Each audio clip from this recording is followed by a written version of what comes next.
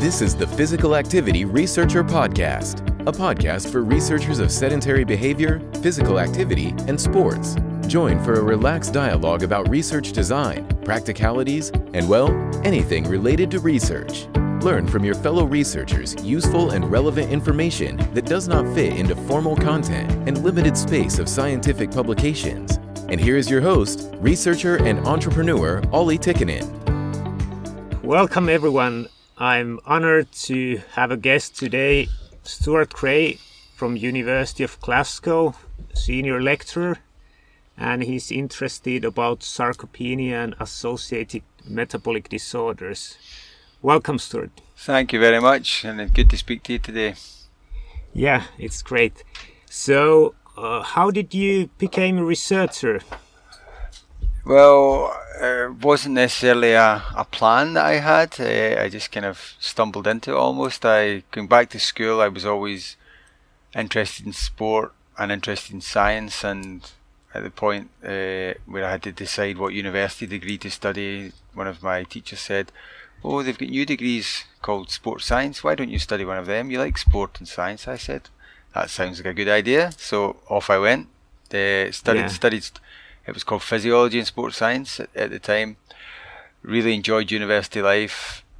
The lecture side of things and the classes were okay, but in the final year, when they kind of get into the project side of things, where you could really take ownership of a study in the lab, and you were generating new data that nobody had ever, answering a question nobody had ever answered before, I found that really interesting. I found that really exciting to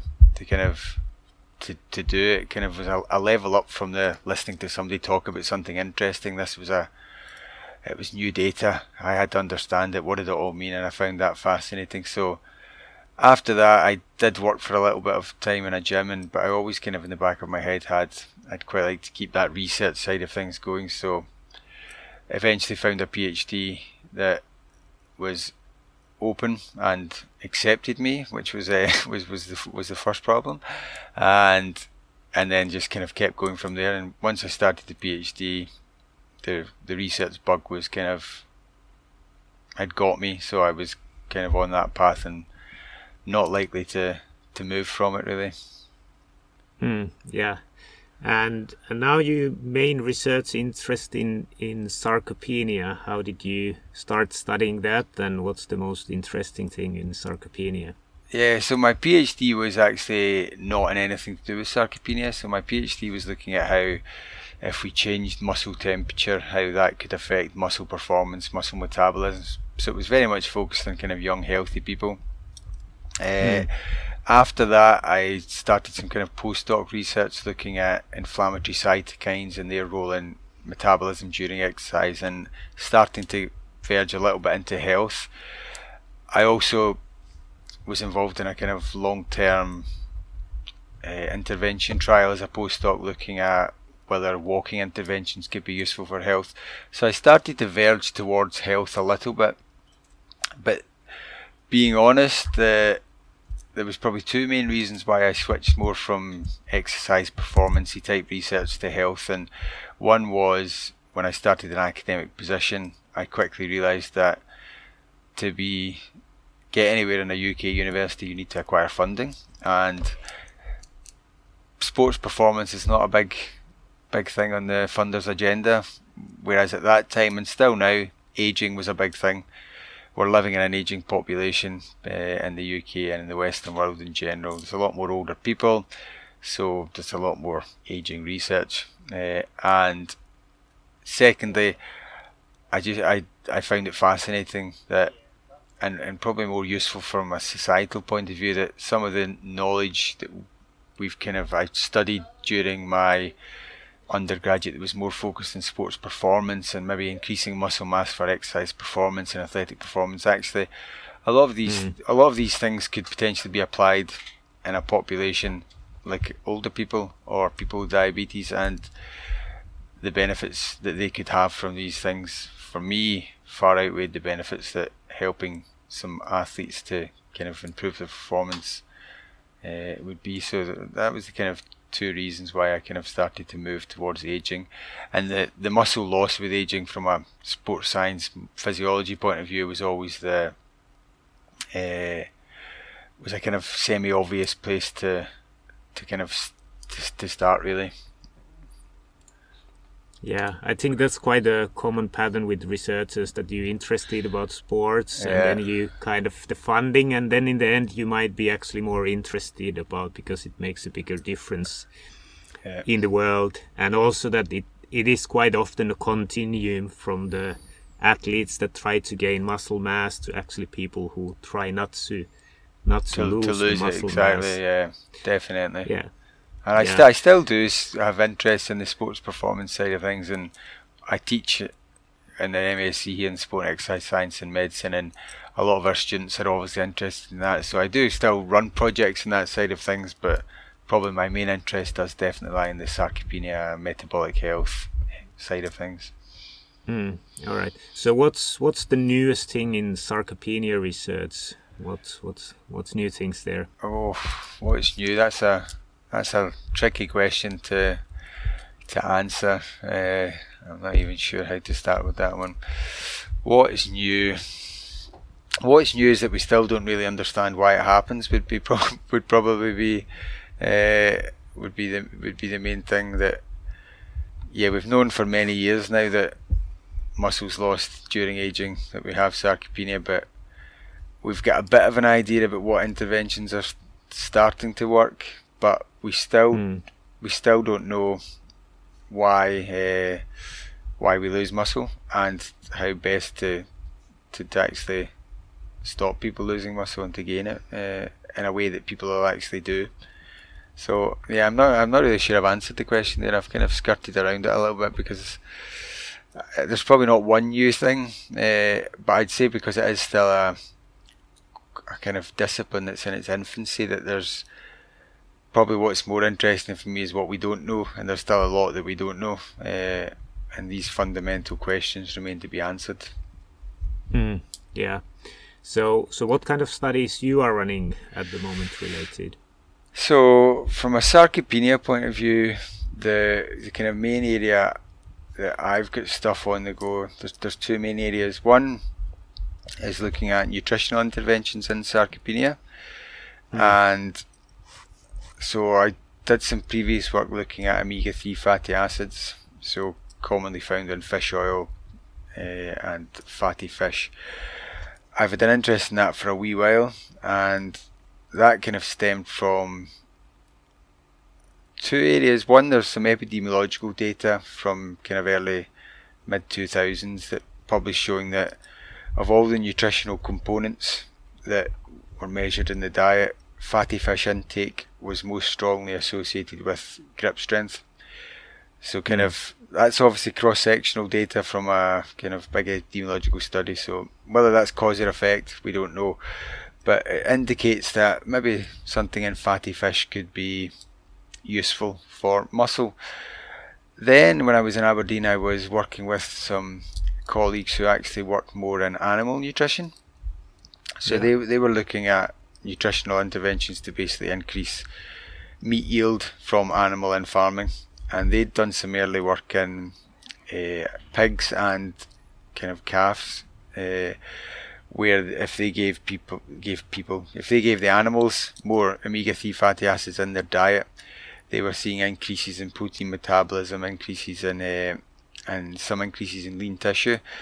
So we started I started a kind of animal study with them in rats. So we were looking at kind of aging rats, giving them omega-3 fatty acids, and we found that there was some metabolic benefits, but also that there was a tendency for muscle to be preserved, so they weren't losing muscle as much as kind of control chow-fed animals. So that, but again, that's animal stuff. That's not really where my main interest lies. Mostly, I'm interested in kind of human physiology and what happens in people, because we know that animal research doesn't always translate directly into what happens in humans. So managed to get some funding after some pilot work, and we did some stuff in cell culture as well that supported it, showing that EPA and DHA, the kind of two omega-3 fatty acids in fish oil, had anabolic properties in skeletal muscle cells in a petri dish. We then got some funding to run a trial looking at giving people fish oil, older people fish oil, whilst also performing resistance exercise, because we know resistance exercise is the main anabolic stimuli for older muscle. And we found that in older men, the omega-3 fatty acids didn't seem to do an awful lot, whereas in older women we found that giving them omega-3 fatty acids during exercise training resulted in a greater improvement in muscle strength, not muscle mass but muscle strength, because we'd also taken some biopsies, we'd looked at muscle protein synthesis and these kind of things, and we didn't find anything different in there at all. So that was quite interesting. One, that we've got a beneficial effect. Two, it wasn't through the mechanisms we thought. We thought it would be through a kind of anabolic mechanism, increasing muscle mass, that would drive the increase in strength. And we measured muscle mass by MRI, so it was kind of gold standard measurements, but we found no change. So that was kind of indicating that possibly there's maybe it's a neuromuscular effect rather than necessarily a muscle mass effect. At the same time as that, there was a group in the States, they did some studies in older people without exercise, and interestingly they found that giving omega-3 fatty acids increased both muscle mass and muscle strength in older people not exercising. They didn't have the numbers to split by gender, so it just was the overall population of mixed men and women. So currently what we are doing is we're doing a study on that area, looking at giving omega-3 fatty acids. Instead of fish oil, we're using krill oil supplements this time, because there's environmental reasons for using krill rather than fish oil, but also you can generally, because of the higher concentration of, because of the higher bioavailability of the EPA and DHA in the capsule, you can get more into the tissue without needing to take as much. So it's easier for older people to kind of take the pills, take the capsules. So what we're doing in that study is we're doing a 6-month trial where we're giving people the krill oil or not. So it's a randomized controlled trial.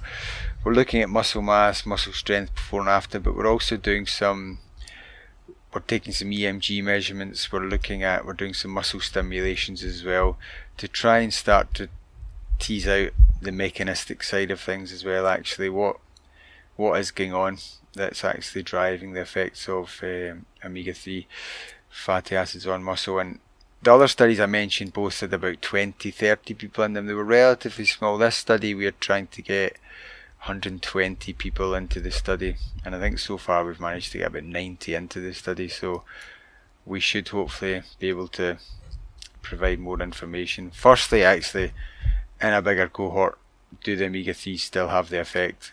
Can we kind of try and tease out the mechanistic side of things?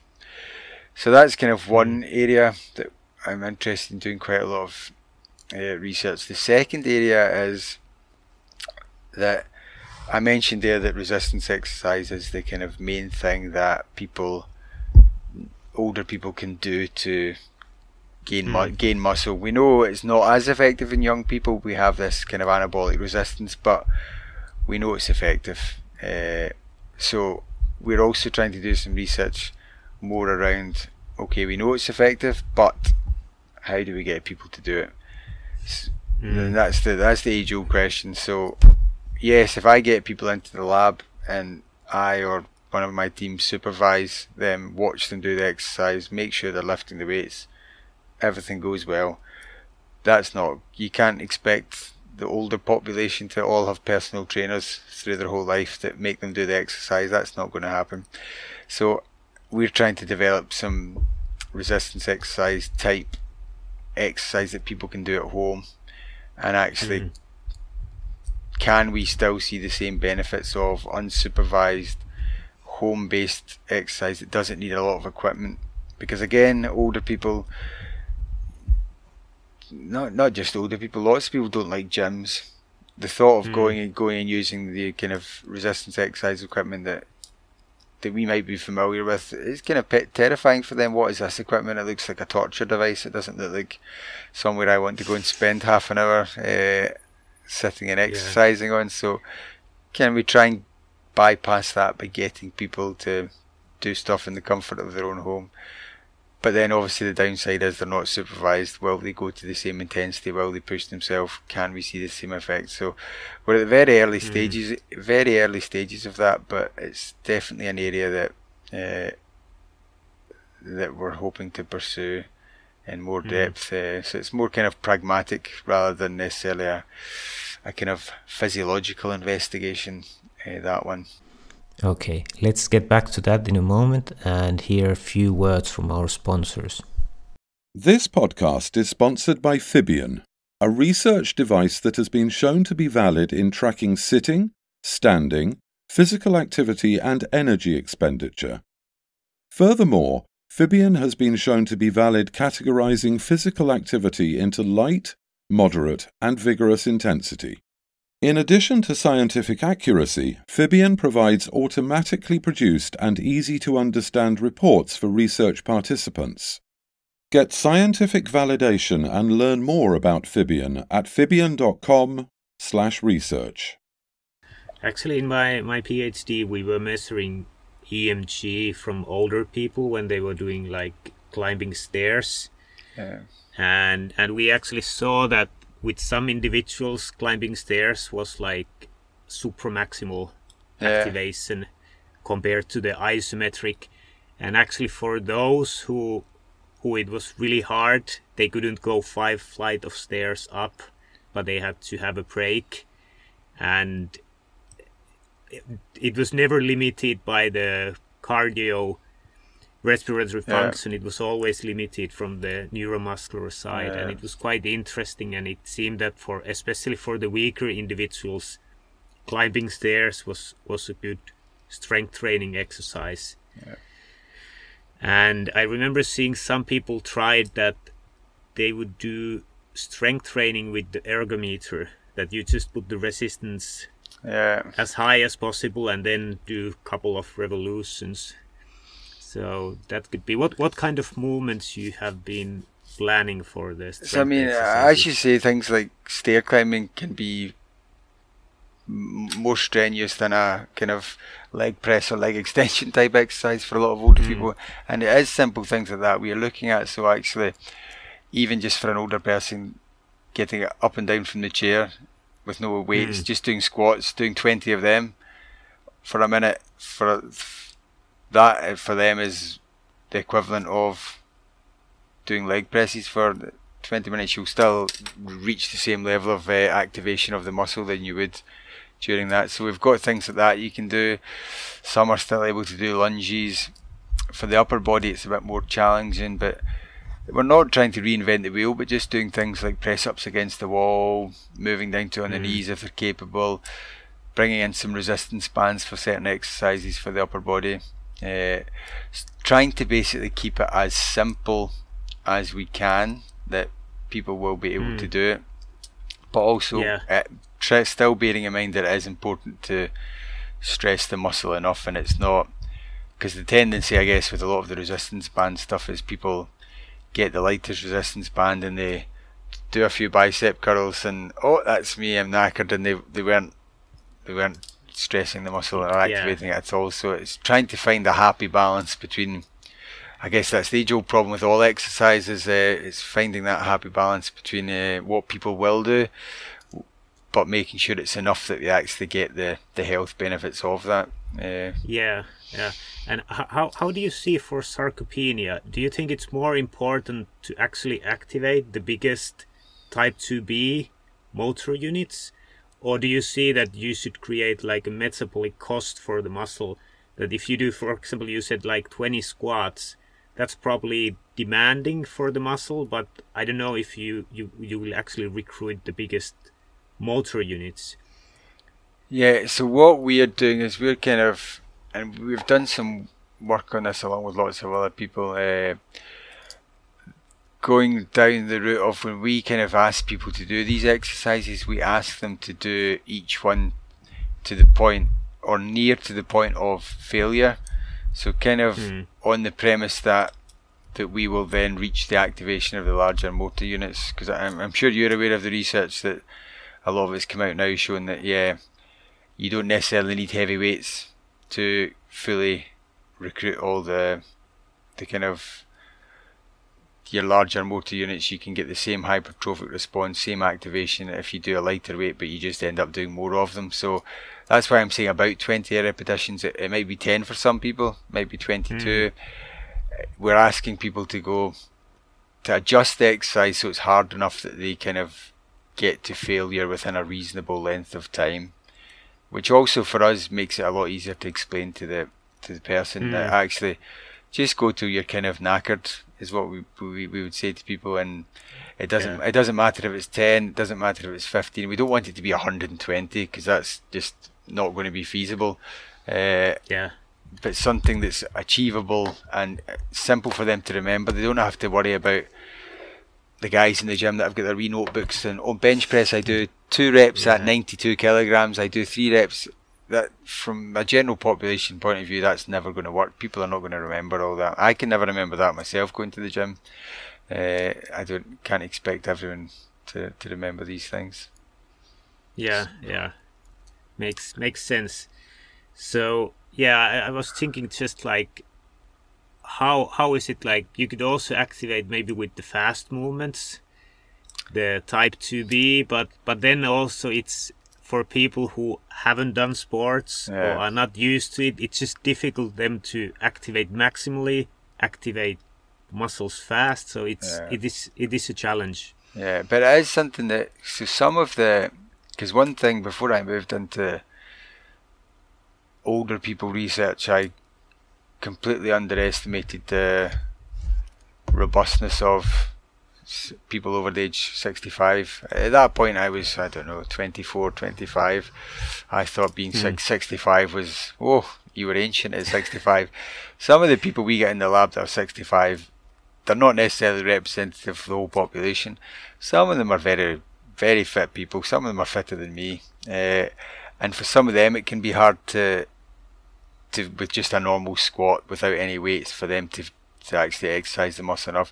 So people that are capable, we have used things like adding in a jump to the squat and these kind of things, that people that are capable of the more explosive type fast movements that you mentioned, then we have brought them in, and then they can still get to fatigue, activate all the motor units within a reasonable length of time. Because for some of these people that are very fit, if you just ask them to stand up and down, they would be able to do that kind of for a very long period of time and never get to the point of fatigue. So where it's possible and people are capable, we have kind of added in those movements that people can do. And how do you see, like, for example, the masters athletes? If you take somebody throwing a javelin, they are in a really good fitness. Do they actually prove that sarcopenia is more like, it's not about aging, but kind of time being sedentary or being not active, that you just, the time is longer when you get older? Or do you think that they are like just more talented or some other difference? Yeah, so that's a really interesting question, actually. And I'm seeing a lot more papers on master athletes coming out and being published, and a lot of the time people refer to them in the papers as a model of healthy aging and a model of being physically active through the life course. I think we're often quite guilty as researchers of going for one or the other. Like, kind of as you said there, does that kind of show that that's what, if you're physically active through your lifestyle, that's what you'll look like? Or does it show that they're just talented people? There's a continuum, obviously, of these things. It's probably a mix of two, but I personally go for the latter, in that there's a difference between being physically active through your lifetime and being an elite trained master athlete who are doing a lot of training. Yes, exceedingly impressive that these athletes can perform the way they do.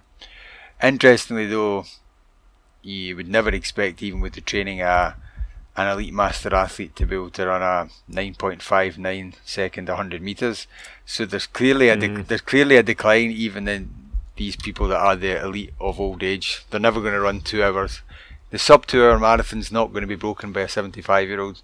If it's broken by anyone, it'll not be a 75-year-old. So there clearly is, even in the most active of older people, there clearly is a decline with function. But what I think, for me, the biggest flaw with looking at master athletes as a model of active aging is that, just from personal experience, from experience of working with people during exercise, doing studies in older people, there's a lot of older people and younger people, middle-aged people, that want to be more active, that cannot be active for a variety of reasons. And to me, the elite master athletes they probably have very unique genetics that allow them to keep active up to the age of 75. They have managed to stay clear of serious injuries. They've managed to avoid things in their social, personal, family life that have stopped them exercising. They've managed to avoid metabolic disease. Surely some of these things might be because they've kept active, but they have got some inherent, whether it's fully genetic, whether it's environment as well, but there's something within there that has allowed them to stay active and be able to train up to the 75. I know a lot of people that come into our lab that are 65, 70 that would love to be able to go and train at that level, but for them it's just not physically possible. They've got rheumatoid arthritis, so that they can't do that with their joints. They've had to have a hip replacement, so they're limited in that. They can still do stuff and they can still do activity, but they're never going to be competing at like these elite master athletes. So I tend to think of them as outliers rather than representative of a kind of healthy aging population. I still think it's a fascinating area of study to see actually what can these people do, but for me the more interesting question, I think, with the master athletes is how can they still manage to do it, and understanding actually what is it about them that makes them able to keep doing these things. I can see that. That's interesting. And how is it? I think I have read sometimes that the sarcopenia affects the distal muscles more. That further it is from the body, the muscle, it is stronger effect. Have you seen this in your studies? To be honest, we've not really looked at it. We've tended to, most of our studies, when we've looked at muscle mass, some of our studies we've done whole body MRIs and we've looked at whole body muscle mass, but most of the time, and as with most other studies, we've focused on the quadriceps muscles for the kind of usual reasons. One, we were taking muscle biopsies, and that's one of the easiest places to take muscle biopsies. Two, it's where everybody else studies. Three, people study it because it's one of the main muscle groups involved in lots of functional movements, getting out your chair, climbing up the stairs, these kind of things. A lot of it relies on the quadricep muscles, so we've never really looked at it. Most of our studies have looked localized specifically to the kind of lower limb quadricep muscle groups, and and you said about this new study, 6-month study, you said that you will start to look also the EMG, and did you mention that you also do stimulation or some other things? So we're going to do some EMG, and we're also going to look at voluntary activation. So we're doing kind of interpolated twitch technique of the quadricep muscles as well, just to get a bit of an idea of, is there much of a neuromuscular effect of the krill oil. There's a lot more we could do in these things, but we've kind of, because originally when we were talking about that study, we wanted to also take some muscle biopsies and to try and look at measuring kind of isolated muscle fibre contractile properties and these kind of things, which I think would be interesting to do, because there's some evidence from animal studies that giving omega-3 fatty acids, it was cardiac muscle, but it can increase the relative force production. So the kind of the force the muscle can produce, irrespective of size, can increase with omega-3 fatty acids. So there's some potential that it might actually be something inherent within the contractile properties of muscle that might be affected by the omega-3 fatty acids that might well be affected. So, but we just ended up not going down that route because firstly we really wanted to confirm, are we seeing a real effect? So we wanted to do a bigger study to actually see in a big population, does the omega-3 fatty acids actually still have the effect? We've seen them in the very controlled small studies, but can we still see it in the bigger study? So we kind of had to drop some of the more invasive technical measurements because it would inhibit recruitment, and it makes it just too much for the size of the study. So we've kind of tried to balance it out a little bit. Yeah. And just about the voluntary activation of the twits, do you plan to stimulate the nerve, or? We started looking at doing it by the nerve, but the student that was doing it was struggling to do it, and he was, to be honest, a lot of it was kind of the discomfort of getting around the femoral nerve area in an older person. He was finding it, and some of the older people were finding it a little bit uncomfortable. So it's surface electrodes we're just putting on to stimulate. So it's more just that, it was more a practical reason rather than a methodological reason that we've opted for that. That's why I actually asked, because I was in one study doing the femoral nerve stimulation, and for when the person was relaxing the quadriceps, the nerve was quite easy to find. But then when the person is doing the maximal contraction, even if you kept the electrode in the same place, the shape of the leg changes, and it's really challenging to find the nerve. And basically most of the time we didn't actually hit the nerve, and the results were not good. So you couldn't actually use the results anyway because they weren't any good. Yeah, it's a challenge. Yeah, and so basically in your study with the omega-3 fatty acids, with women you saw that the strength was increasing but not the muscle mass, right? Yeah, so we saw what we would say is an increase in muscle quality. The kind of force production per unit area was improved.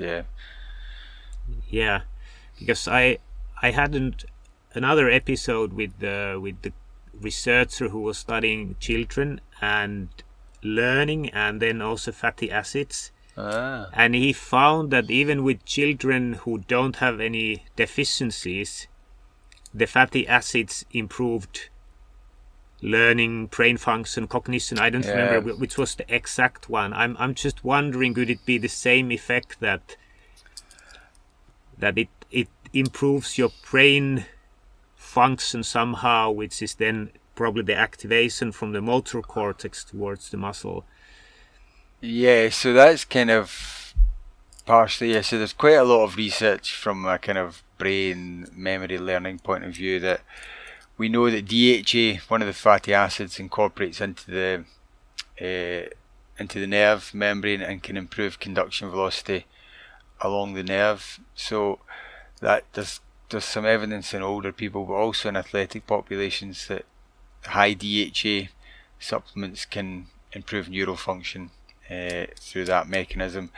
So that's kind of partially our thinking that actually it could be more of a neural thing, that the DHA is incorporated, more DHAs being in the kind of nerve, improving the conduction velocity, signals getting to the muscle quicker, stronger, resulting in a bigger contraction, but the muscle's not got any bigger. So that's kind of one of the ways we are thinking. Because our very original hypothesis was that there's a lot of research from the kind of immunology world that the omega-3 fatty acids are so-called anti-inflammatory and they reduce inflammation. And we know in older people tend to have this chronic low-grade inflammation that is thought to possibly inhibit the kind of protein metabolism, so the muscle protein synthesis, and block that. And that was kind of originally what we thought. We thought we'll give some people some fish oil, we'll dampen their inflammation, we'll increase protein synthesis, and muscle will get bigger and they'll get stronger. But we measured some inflammatory markers as well in quite a few of our studies, in our animal study and our human studies, and we've never seen any effect on the inflammatory markers. And our studies haven't seen any effect in the protein synthesis, although others have found effects in protein synthesis. But even in the ones that have found effects in protein synthesis, there's been no anti-inflammatory effect of these omega-3 fatty acids in the older people. So mechanistically, it's quite challenging to understand what is going on, really, to be honest. Yeah, and I'm thinking that if I've read that with older women have eating more non-saturated fats, or the relations between non-saturated fats and saturated fats had like positive hormonal effects, which affected their strength gains in strength training intervention. Do you think this could be? Have you read anything? I don't know that study you're referring to. No, I'm afraid All right. not. Yeah. And have you looked at the relation between non-saturated and saturated fat in your studies? Or? We've not from a... Because if you're looking at saturated, unsaturated fats, because in our intervention all we've done is change the kind of omega-3 fatty acid intake. We've not really made any substantial change to saturated, unsaturated. Often people would look at the omega-3, omega-6 ratio in fat, and obviously we've changed that. But in our studies, no. I would imagine to really look at that out with that, it would probably be some of the epidemiological data, but I don't remember seeing any epidemiological data that shows that the kind of ratio of saturated or unsaturated really has any massive association with muscle. But then you've obviously seen this intervention study, so I'll need to look it up and see. Let's hear a few words from our sponsors and get back to that right after. This podcast is sponsored by Fibion, a research device that has been shown to be valid in tracking sitting, standing, physical activity and energy expenditure. Get scientific validation and learn more about Fibion at fibion.com/research. And how do you see, like, now you had the difference between men and women, but it seems that it was more about muscle, not through the hormone. Do you think that the hormonal system differences make a difference in the older adults, or how does it go? So in our study, the kind of sex difference that we saw, first I'd quite like to confirm that in a bigger study again, but assuming it is true, and to be honest I don't really know why it happened, but our main thought is that when we looked at the responses to exercise, say in the control group, what we found was that the women in general responded less well than the men. So say, I can't remember the exact numbers off the top of my head, but on average, say the women increased their muscle strength by 15-20% with 18 weeks of resistance training, whereas the guys increased theirs by 25-30%. So we're thinking that it might just simply be that the men were closer to kind of maximizing the potential gains that they could actually see, whereas the women had more of a kind of attenuation in their response to exercise, so there was more room for improvement basically. So by giving the omega-3s to both of them, there wasn't really much that could be improved in the men, but in the women there was more room for improvement, so that's why we saw the improvement there. And we thought it might be a bit of a generational thing as well, in that the older, in our study anyway, the older guys we had in our study, they weren't exercising a lot at the time, but throughout their life they in general had been quite fit people. They'd done a lot of exercise training, played a bit of sport, ran some 10Ks quite regularly. Yeah. Whereas a lot of the women were had never done really any exercise at all. They were from more of a generation where they were maybe at home looking after the kids, cooking the dinner type thing, which obviously has changed now, but back then that was kind of more commonplace. So the men, we think, maybe just more of a kind of, if you believe the data holds true, a muscle memory type response. They were used to the training, so they kind of got a more maximal response to training, whereas in the women it was all quite new to them, and they didn't get as much of a response, so the omega-3s could improve in them. That's our hypothesis. To be honest, out with it kind of sounds sensible. We don't have any data to actually support that, so it's kind of something that we need to try and look into a little bit more. Yeah, that's interesting. So one thing could be that if the men have used to do sports more, they can actually activate better, and the training would be more effective. Yeah. But also in the same vein, it would be that actually then if women haven't trained as much, they could have a bigger window of improvement. Because they were starting from a lower baseline, you could... Yeah, you could see much more. Usually with strength training, you see a big effects, even in one training session. So it's quite interesting. Our thinking was that although they were active in kind of their midlife, in the last 10 years or so when we had them in the lab, they hadn't been active, so they'd all kind of gone back down to the kind of baseline low level. But once they started training, the kind of muscle memory activation in the men kicked in from midlife. But as I said, it's very hypothetical, so it could well be completely wrong. Yeah. I'll put my hands up and say that here, that it could well be wrong, definitely. Yeah, but that's the point of research. We don't know exactly what will be the thing, because it's if always it would be boring, wouldn't it? Yeah, and always retrospectively people are like, why do we need to study that? It's clear. Like, exactly. You go to gym and the muscle mass increases.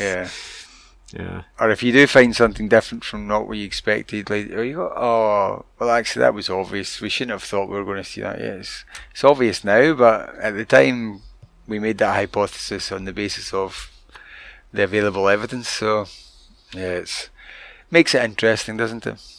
Yeah, that's fully true. Yeah, it's been very interesting things. I think I don't have anything to ask anymore about sarcopenia. Is there something on your mind that you would like to discuss?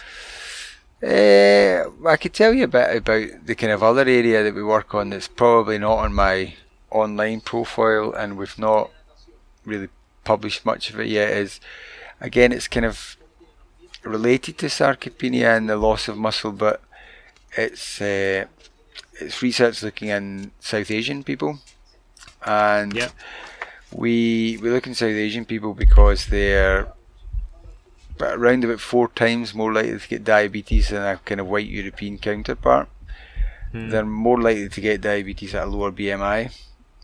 So a BMI of 23 is roughly equivalent to a BMI of 29-30 in a white European. They progress more quickly through diabetes and have often got higher complications as well. There's lots of potential reasons for this, which I'll not go into in any great detail, but one of the things we think may contribute is that people from South Asia, so we're talking India, Pakistan, Bangladesh, these kind of Sri Lanka, these kind of places, is that they also have lower muscle mass as well.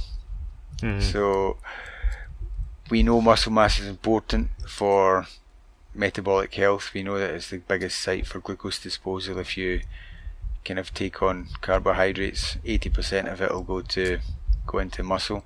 So if you've got a bigger muscle, more of it will get taken out. You'll kind of maintain glucose control better. So we've kind of just started some studies trying to actually understand why do South Asians have lower muscle mass than white European people. So we've kind of just done a study which we're kind of writing up just now, looking at, the first thing we looked at again was we used deuterium oxide traces. We measured free living muscle protein synthesis in South Asians and white Europeans, thinking we would see a difference. we didn't see a difference. That Yeah. was it. So that was interesting. Next, because our kind of thinking was that what drives muscle size? Activity is one of the main drivers.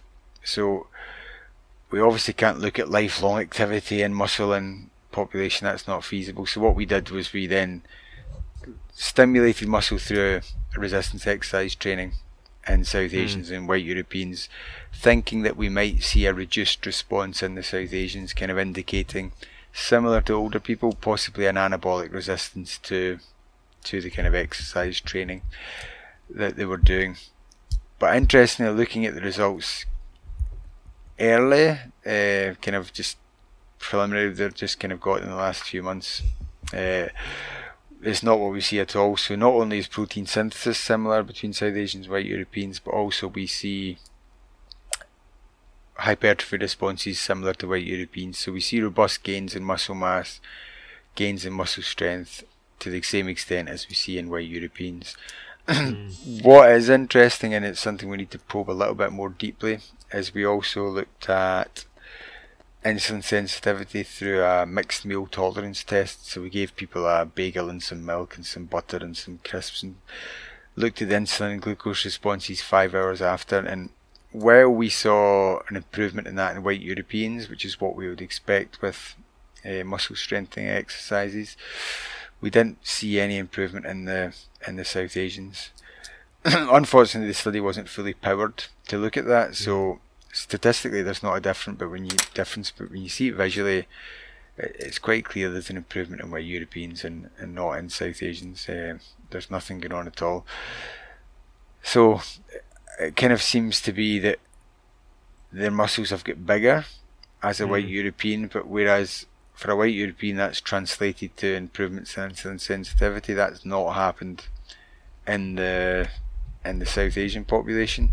We also took some muscle biopsies and we did some kind of transcriptomic analysis in the muscle biopsies before and after training, which is maybe not the perfect timing because there's a lot of evidence that actually the acute transcriptomic response might be more useful looking at these mechanistically, but it was the biopsies we had, and again there's some indication that some of the metabolic pathways that change with exercise training in white Europeans aren't changing in the South Asians.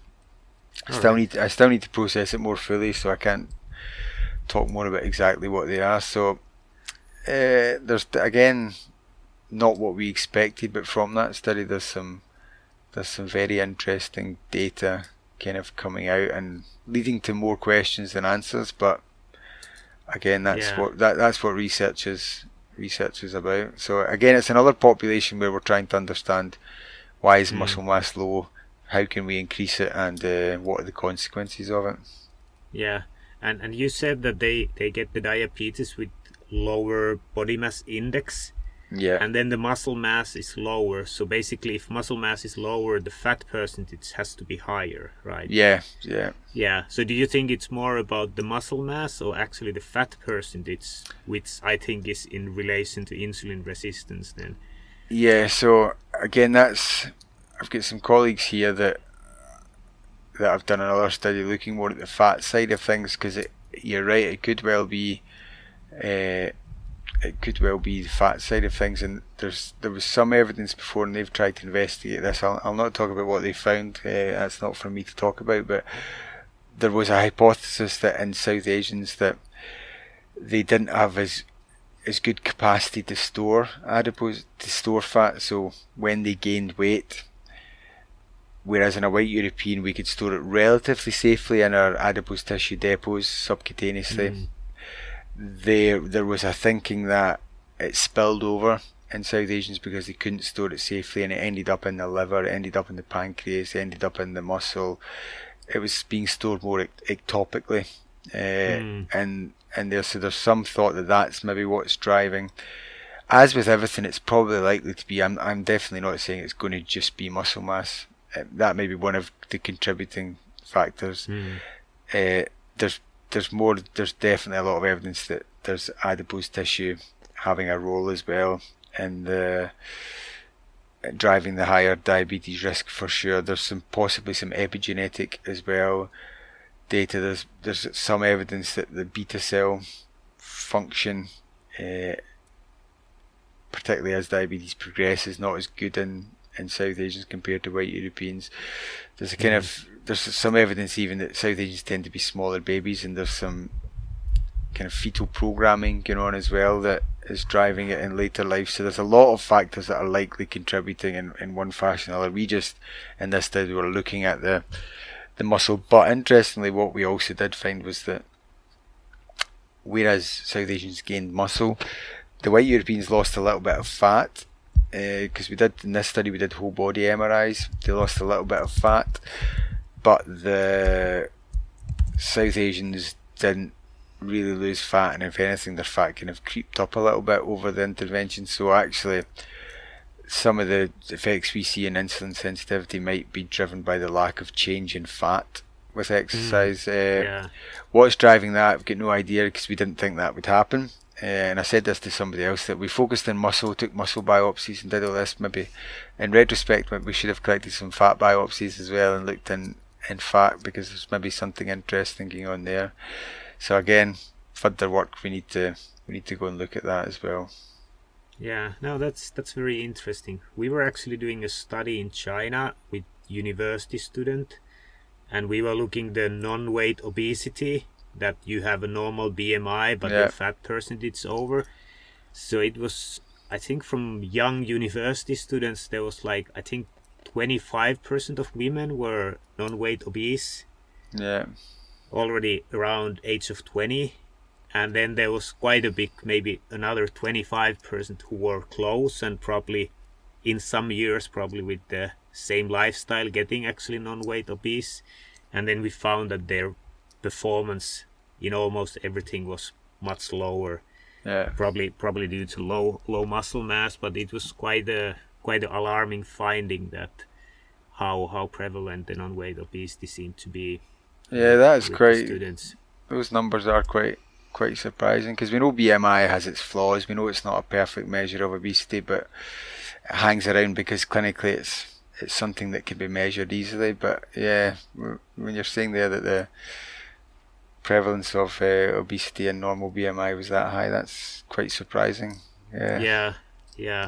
So I think it's important thing to study, especially with the Asian countries, that the diabetes is really going up.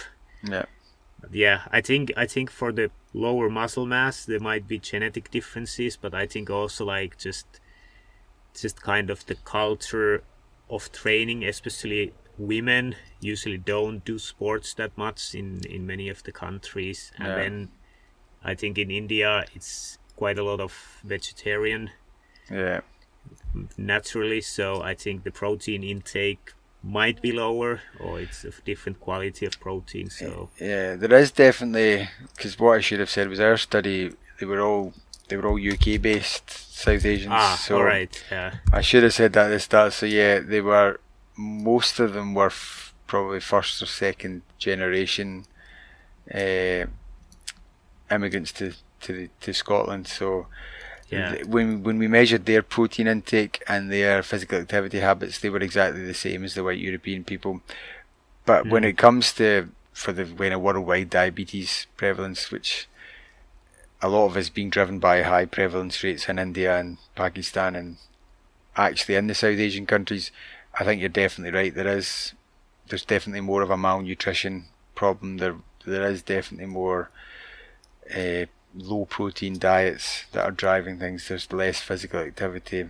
There's more of a big split within the population, as you mentioned. So what would be quite interesting, what we'd quite like to do as well, is actually look at getting a study where it's UK based or immigrant, whether it's UK, whether it's America, whether it's anywhere in Europe, South Asians, white Europeans, but then also do something similar with a cohort in South Asia as well, in India, in Pakistan, and compare the three groups and actually see where, because in many ways the South Asian immigrants to the UK have became more like your kind of indigenous white European population over time, but in many ways they're different. So would they fall in the middle compared to the people still residing in South Asia and the white Europeans, or where would they fall in that? I think it'd be quite fascinating to actually see that as well.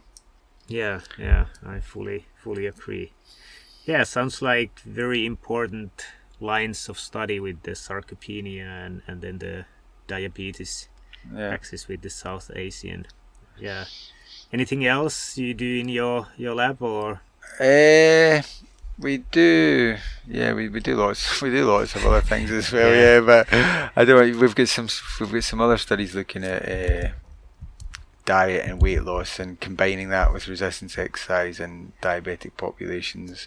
We've started some work recently with people in Kuwait where diabetes and obesity is a big issue, trying to develop exercise and lifestyle interventions around diabetes prevention and remission of diabetes as well, hopefully. But if we'd need to talk for another hour or two if I start to get into them, so we can leave them for another time.